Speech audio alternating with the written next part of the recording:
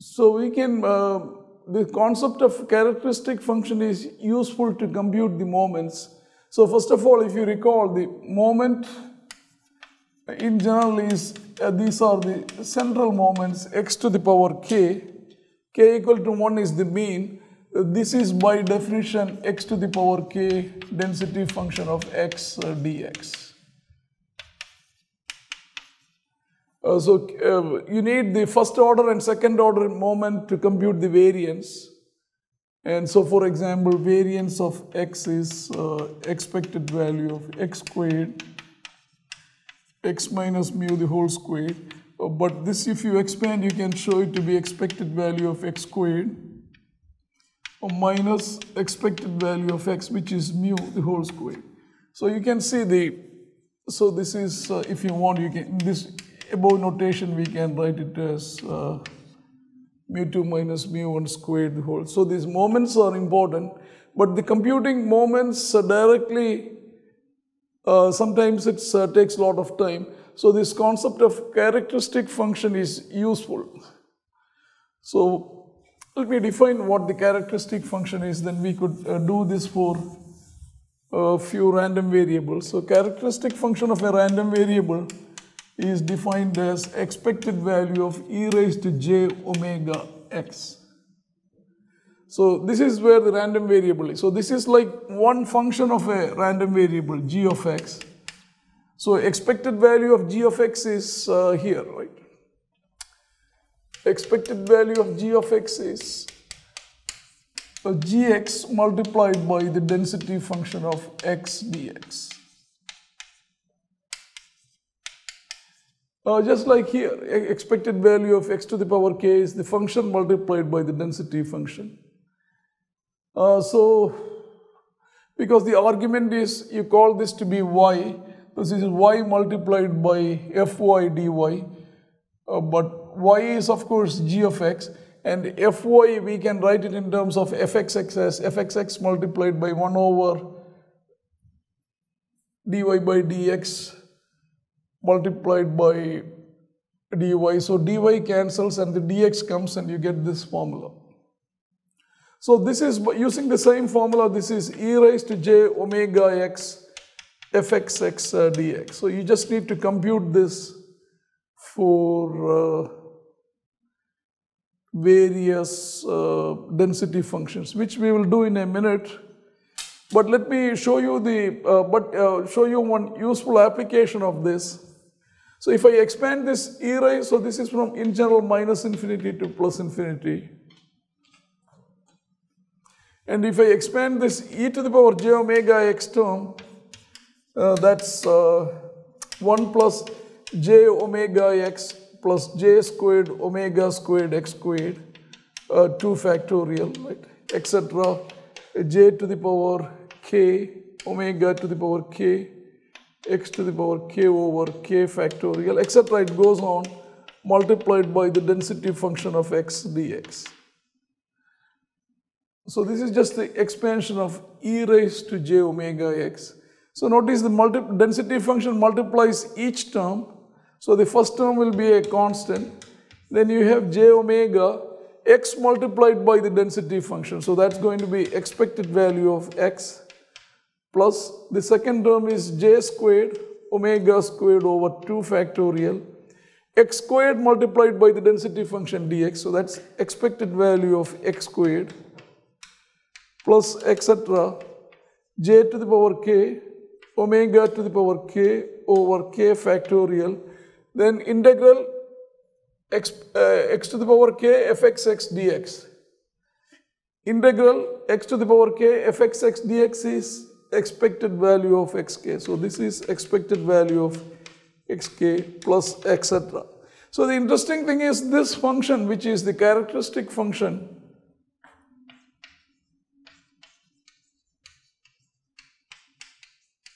has all the moments embedded in it. So how do you can compute the moments from the characteristic function, because the answer is right here. So notice that, first of all, you notice that if you put the characteristic function omega equal to 0, You can see omega equal to 0, this is 1, that's just the area under the density function. So this is 1. Now if you take the derivative of this with respect to omega, you can see here, derivative is constant here. So the derivative with respect to omega is, this is all a constant, so just 1 here. So if you start taking the derivative of the characteristic function with respect to omega, you get j multiplied by ex. But if you look at the next term, it is going to be 2 omega, 2j squared omega over 2 factorial expected value of x squared. And in general from here it will be k, j to the power k, omega to the power k minus 1, k factorial expected value of x to the power k. Now is an interesting thing, everywhere there is omega here. So if you put omega equal to 0 at this point, this goes away, all these terms goes away except this. So we can extract the mean from here. So the mean is, you take the derivative once and plug in omega equal to 0. So you get expected value of x, and then you have a j here, so I take the j to the other side. So the derivative of the characteristic function evaluated at 0. You can also write this as in this manner, at omega equal to 0. In other words, first do the derivative and then plug in omega equal to 0. Now notice that what happens if you take the derivative one more time here. If you take a second derivative, this comes d squared d omega squared of this. So this is a constant, goes away. This is just omega, so the derivative is this constant, but this 2 and 2 cancels. So you get j squared, expected value of x squared. Here this k cancels, you get k minus 1 factorial. And the next term is going to be, of course, it's omega multiplied by x cubed, I think, over 2 factorial. Previously, so plus etc. We need to take the derivative of this one more time. So you have now k multiplied by k minus 1. Again, k minus 1 cancels. So you have j to the power k, omega to the power k minus 2 now, e to the power xk over k minus 2 factorial, etc. Because k cancelled, k minus 1 would cancel, so you would get k minus 2. Once again, the same stunt. If you put omega equal to 0, all these terms vanish, you get the second moment. So the second moment is going to be 1 over j squared, the second derivative of the characteristic function. And then you substitute omega equal to 0.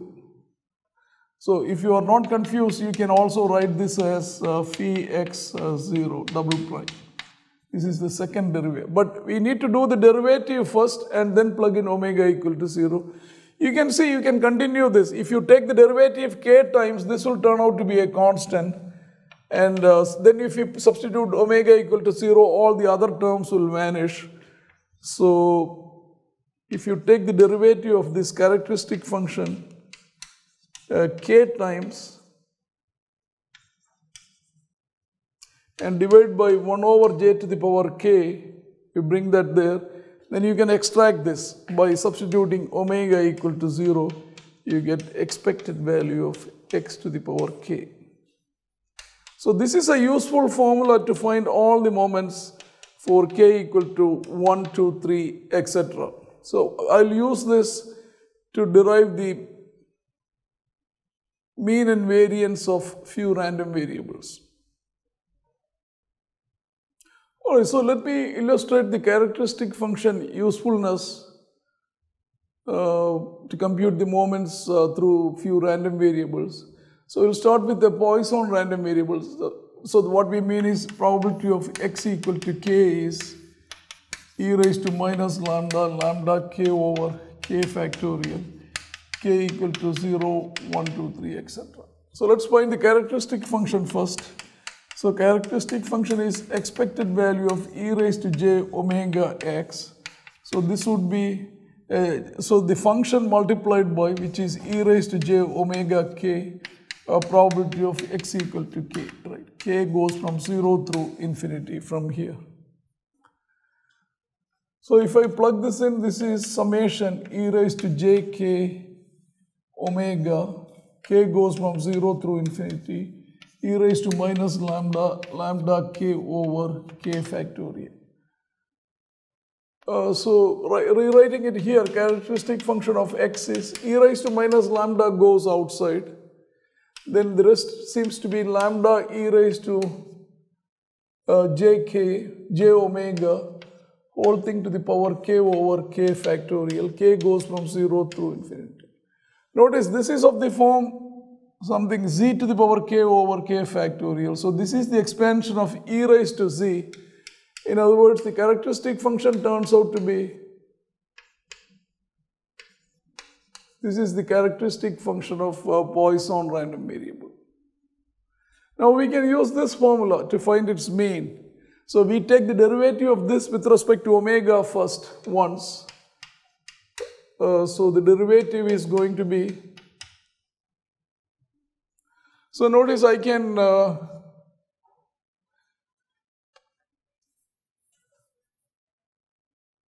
so this, if you want, I'm going to combine this together. So this is e raised to minus lambda 1 minus e raised to j omega. It's combining the two. Previously we had e raised to minus lambda multiplied by e raised to plus lambda j omega. So remember the derivative of e to the power is itself. So e raised to minus lambda 1 minus e raised to minus j omega. Then multiplied by the derivative of this with respect to omega. So that's going to be multiplied by lambda from here. Remember, this is a constant, so minus minus plus lambda. Then the derivative of this, which is minus, this is plus here. So that's going to be plus j e raised to j omega. This is the derivative. So now we put omega equal to 0. Omega equal to 0, this is 1, 1 minus 0, e raised to 0 is 1. So phi x prime omega at omega equal to 0. So this is 1, this is lambda, this is j, this is omega equal to 0, this is 1. So the answer is j lambda. So to get the first moment, we divide by j. So we divide by j. So that j cancels. So you get lambda to be the first moment. So that's the mean of the Poisson random variable. So if you want to compute the variance, we need the second moment. So let me just do that quickly here. We already have the first moment. So all we need to do is take the derivative of this function. The second derivative, first derivative is already here. So this is, I'll rewrite it here. So we have the first derivative to be lambda e raised to j omega, then e raised to minus lambda 1 minus e raised to j omega. So we can do this by parts, the second derivative. Remember, the derivative is with respect to omega. So lambda is a constant. So first the derivative of this, which is just multiplied by a j. There is a j here. So j lambda is a constant. Then the derivative of this, which is just j e raised to j omega. Then the second function as it is. Then the second function stays this. First function stays the same, e raised to j omega. Derivative of this, which we already have it here. So I'm just going to copy from here. So the derivative is going to be j lambda e raised to j lambda e to the power minus lambda, or you can do it one more time.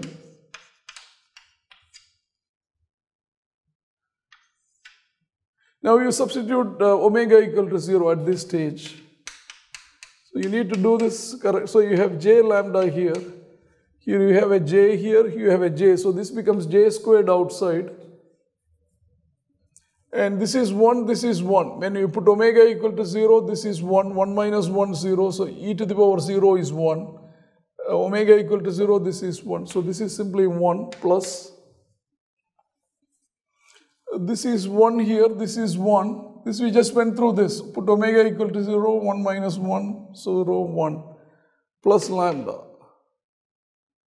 So expected value of x squared is 1 over j squared multiplied by the second derivative of the characteristic function. You put omega equal to 0, omega equal to 0, which we have here. So j squared cancels. So this turns out to be lambda multiplied by 1 plus lambda, which is lambda plus lambda squared. So that being the case, we can now derive the variance. So this gives us the variance of the Poisson random variable to be expected value of x squared minus its mean squared, which is here. The mean of x is here, minus mu x squared. But expected value of x squared is lambda plus lambda squared. So lambda plus lambda squared minus the mean is lambda. So that's lambda squared. So this turns out to be lambda. So interestingly, for Poisson, the mean and variance are numerically the same. Mean is lambda, variance is lambda. Lambda is of course positive, so everything checks. Let's look at another example, which let's say x is binomial with the mean with the two parameters n and p. This means probability of x equal to k is n choose k, pk q to the power n minus k, k equal to 0, 1, 2, 3 up to n. So let's find the mean and variance using the characteristic function. So first of all, characteristic function is expected value of e raised to j omega x. This is summation e raised to j omega k, probability of x equal to k. K goes from 0 through n. So if I substitute for probability of x equal to k here, this reads now n choose k. I have p to the power k, e to the power j omega k, so I can write it together as in this fashion. So let's see what I have done. N choose k from here. I have p to the power k. I have e raised to j omega k, e raised to j omega k, and q to the power n minus k. So everything is, look for. Now if you call this to be a and q to be b, this is the expansion of a plus b to the power n. N choose k, a to the power k, b to the power. In other words, this whole thing can be written as where a is p e raised to j omega plus q. You just have to identify this as binomial expansion. That's why we call this random variable to be binomial also. Right? So this is the characteristic function of e raised to j omega k. This is the characteristic function of binomial random variable. So now we can, once we have the characteristic function, we can find its first derivative and the second derivative. Remember, derivative is with respect to omega. So this is n multiplied by p e raised to j omega plus q to the power n minus 1 multiplied by the derivative of this, which is j p e raised to j omega and j. So now we put, if you put, so this derivative here, if you put, so this is d phi omega over d omega. If you put omega equal to 0, notice that, so you have j, n, p, n is here, p is here, j is here. Your omega equal to 0, this is 1. Omega equal to 0, this is 1. P plus q is 1. So 1 to the power, so you get this answer. So if you divide this by j, j goes away, and that's going to be np, and that's your mean by definition. So we got the mean. So to find the second moment, we take the derivative of this one more time. D squared d phi omega over d omega squared. First of all, the constants are j, np is a constant. Then you have two terms, so let's just do it by parts. So this is, first part is n minus 1 p e raised to j omega plus q to the power n minus 2 multiplied by the derivative of this, which is p j e raised to j omega, plus the first part stays the same and multiplied by the derivative of this quantity, which is simply j e raised to j omega. Alright, now we can substitute omega equal to 0. So when we evaluate the second derivative at omega equal to 0, notice that there is a j here, there is a j here. So j squared goes outside. Then you have j squared np is here. Here you have n minus 1. This is 1 because omega equal to 0, p plus q. So this is 1, this is 1, this is 1, this is 1. So from here you have 1. Here you have p, n minus 1 p.